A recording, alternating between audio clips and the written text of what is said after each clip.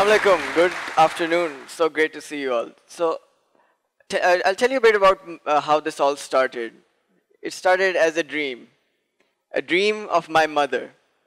She came to me one day and she said, Shaheer, there's this competition called the International Young Physicist Tournament.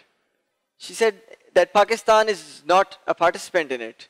She said, I want you to introduce Pakistan to it. I want you to participate in it, to open the doors of physics, to open the doors of this Physics World Cup into Pakistan. So I said, okay, seems pretty interesting. So why not give it a try? I gathered a team of 5 students. I got some sponsors from some university. And I contacted the organizing committee of the competition. And I was like, we're participating. We have never participated before, Team Pakistan. So tell us, how should we proceed? So they were like, you cannot participate this year. You need someone who has been here before. You need someone who has visited the competition and been there and seen all the proceedings of it and the rules and regulations and all that. So he was like, you cannot participate this year. And I was pretty disappointed that why are they creating this barrier for us? Because I wanted to participate that very year. So I became annoying. I became really pushy. I would send them many emails. I would bug them on Twitter. And I made quite a ruckus about it. And in the end, they were like, okay, calm down. We'll do it. You can come this year. Just, we'll send you an endorser ourselves, a person who has already been to the competition. You come and participate this year. So we were like, okay, good. We have done it. And we went to the competition. Tell you about the competition. It's the International Young Physicist Tournament. So we have 17 problems. They're all unsolved problems of physics. And the team, individually, each member has to do 2 problems and create a type of thesis presentation. Usually, the research happens over a period of a year. We had 6 months, but we still managed to do 2 problems each. And we went to the competition. We introduced Pakistan. We lost, but that was not a problem because our main goal, which was to introduce Pakistan to it, had been complete. Then, when we came back, again, a dream leads on to a dream, as was said. So my mother again came to me, and she was like, okay, Shaheer, you have a research now.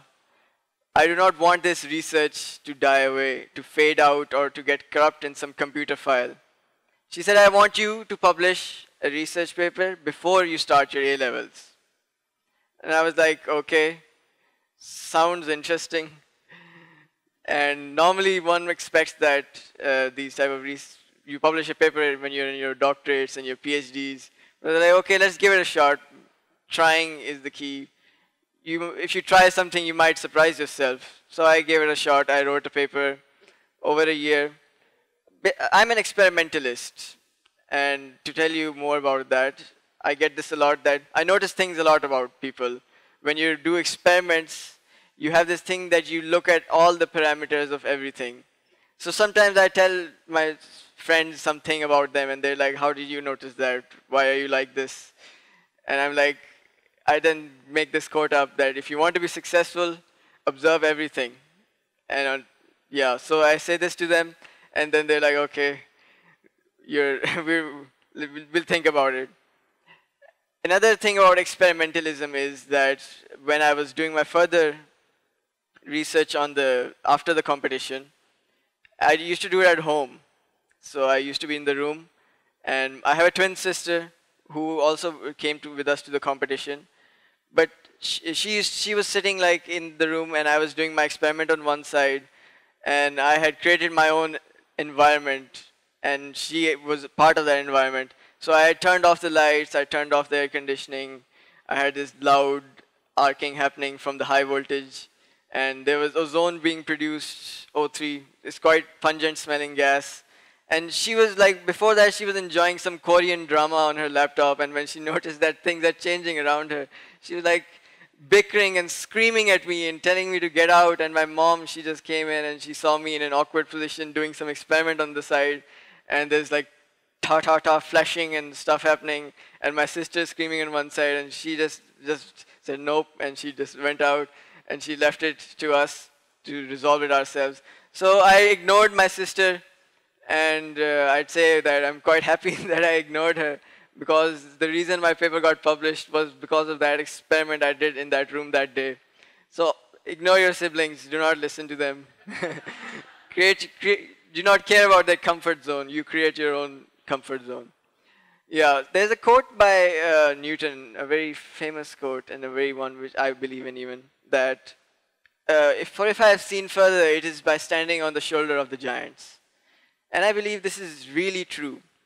We normally believe, we blame the system. We say that, okay, we've not done this, we could not do this because our system is like this, and it does not allow us to do this stuff.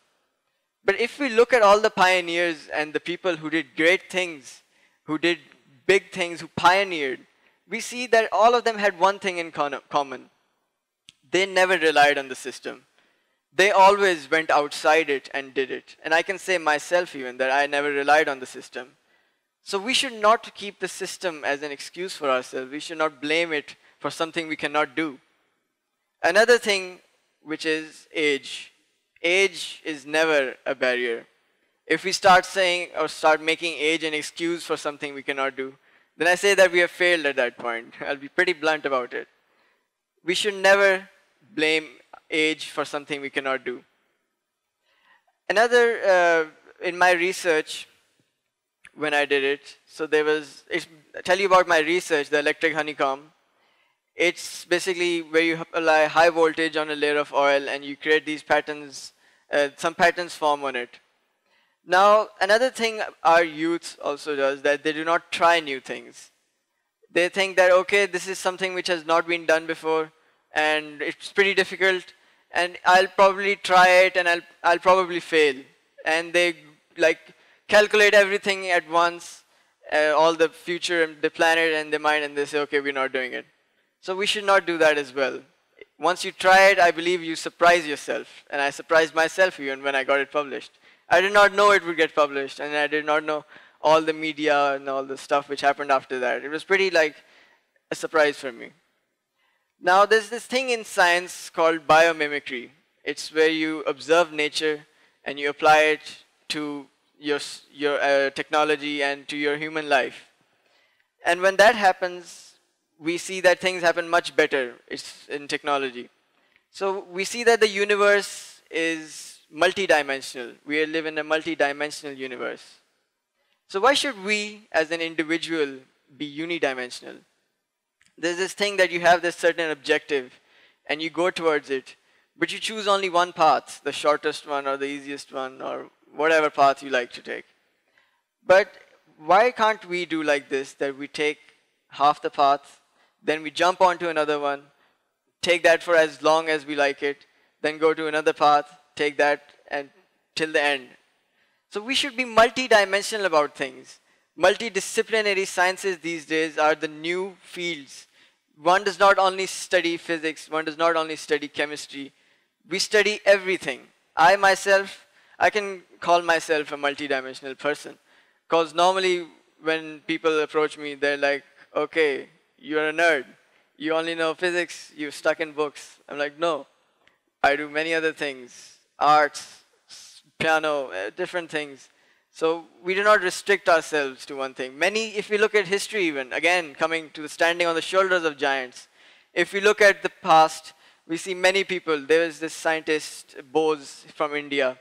He was a physicist, he was a botanist, and he also pioneered the radio. He was many things at once. And being many things at once is what makes us successful. So I would like to also, like myself as a Pakistani, there's a lot of this idea that you go outside Pakistan and then the brain drain happens. I would like to say that wherever we are, wherever we go, whatever we do, we are still Pakistani from the place where we were born. I am proud that I did something, and I did it in Pakistan. I didn't do it. Some people thought that I went outside to do it and to Russia, but that was just the competition. So I'm proud to say that I did it in Pakistan. And the resources here are good enough. But we should also be more permeable to the idea of going outside. This world is our place. This world was created for us. We cannot, borders are just some figment of human creation. So we should not restrict ourselves to a certain country and just stay there because we're very patriotic about it. We should explore everything. Because wherever we're born, we're from that country. And we represent that country wherever we go. And just like this, I would like to add that I would, it's another dream after this, after the dream leads to a dream, to another dream. I have a dream for a very long time. It's also my mother's dream. My mother is basically me. If you go to my Facebook ID, you'll see that I might have my own name, but if you look up in the URL, you'll see that I have my mother's name over there. So I keep a part of my mother in my identity, which is really dear to me, because everything I am is because of her. Behind every person, there's a woman, and that woman is my mother. So she also inculcated this dream in me, and I also had it since a very young age, that I will win the Nobel Prize for Pakistan, inshallah, in a few years, in as many years as it takes. So yeah, I would like to end my speech here. Thank you. It was really great to talk to you.